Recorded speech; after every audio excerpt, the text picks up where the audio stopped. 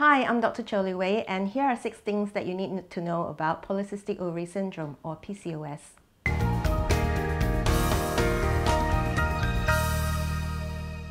Hi, I'm Dr. Cho Li Wei, and I'm an endocrinologist.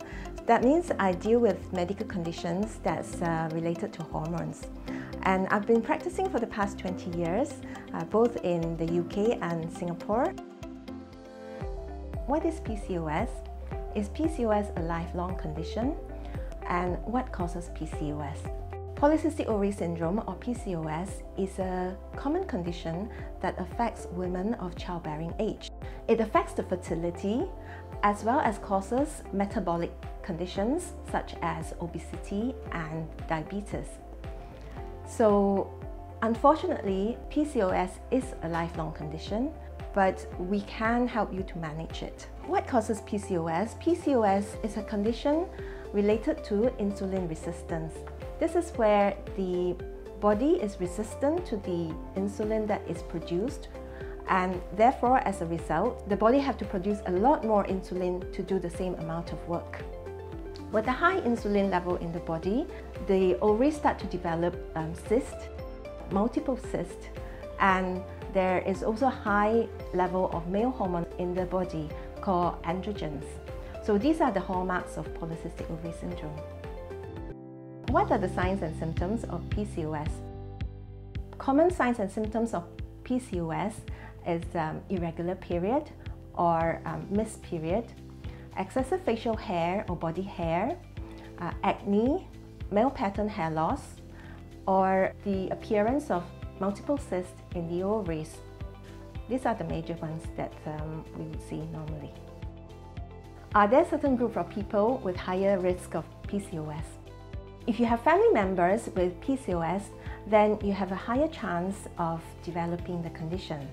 But having said that, having the genetic susceptibility doesn't mean that you will definitely get the condition, because environmental factor is important too. So if you keep a healthy lifestyle, like eat well, exercise, then you reduces your risk of developing PCOS. How is PCOS diagnosed? There's no one blood test that can be used to diagnose PCOS.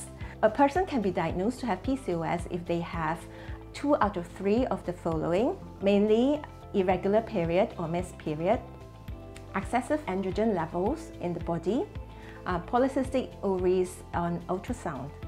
But then the doctor will also need to exclude other conditions that can present similarly before the condition is diagnosed. Does PCOS affect fertility? Yes, PCOS does affect fertility, but having PCOS doesn't mean that you will not get pregnant. Keeping the weight down is important, as having a good weight increases your chance of ovulation and fertility. So if you have regular periods, by all means you could try conceiving on your own and you may be successful. What are the long-term conditions related to PCOS? Apart from fertility, PCOS can also cause metabolic conditions such as type 2 diabetes, high blood pressure, high cholesterol, or obstructive sleep apnea. Therefore, patients with PCOS should be screened for these conditions. PCOS can also cause cancer of the lining of the womb, or endometrial cancer. That's because if a woman doesn't have period for a long period of time, then the lining can accumulate, and over a long period of time, this layer of lining can change and cancer can develop.